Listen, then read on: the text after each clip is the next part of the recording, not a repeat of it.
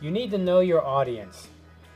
Now this one we're going to talk about a lot in this class because knowing your audience is really key to making a good presentation. There's no way around it. This is probably the most important thing.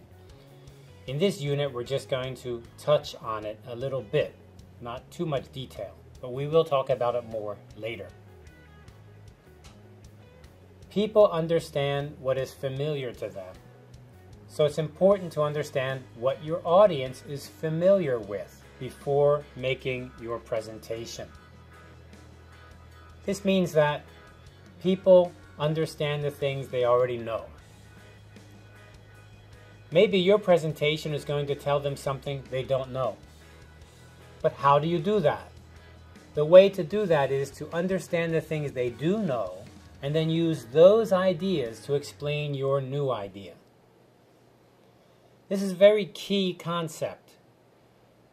A presentation that presents an idea that's completely new, that your audience doesn't understand, to you may seem very simple, but to your audience will be very boring, very confusing, and make them feel frustrated.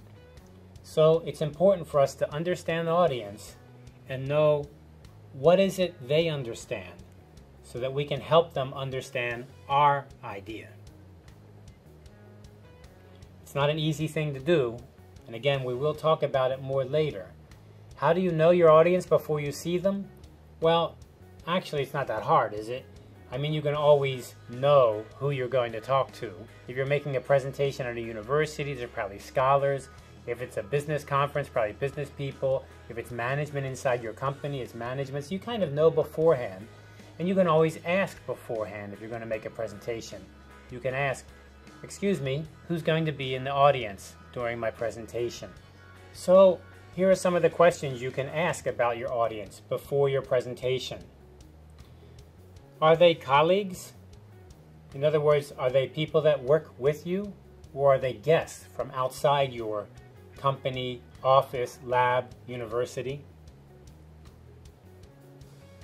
Are they senior or junior to you? Meaning, are they above you or below you inside the company? Are they people that are your managers, or are they people who are guests from outside, for example? Are they experts in the subject that you're going to be presenting on?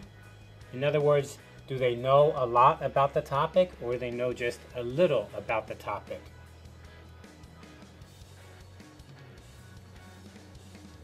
How much do they already know about your specific topic?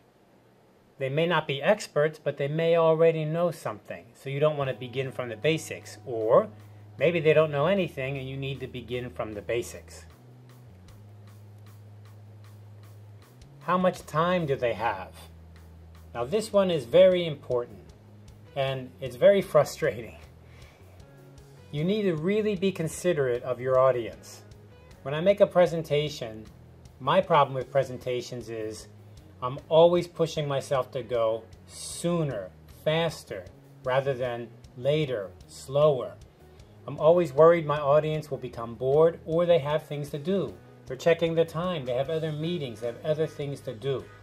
So you need to make that time very valuable. And one way to make it more valuable is to make it short. Be considerate and understand how much time does your audience have. I don't know why it's so difficult, but many people, when they present, completely forget about this. And they just present way too long. And the people in the audience have a schedule that they have to go somewhere else. And the speaker just forgets. I don't know what it is. Somehow when people get talking, especially if they're excited about their topic, they just keep on talking. So that's a good thing in a way, but it's a very bad thing for the audience when they have a schedule. So you really need to check how much time do they have.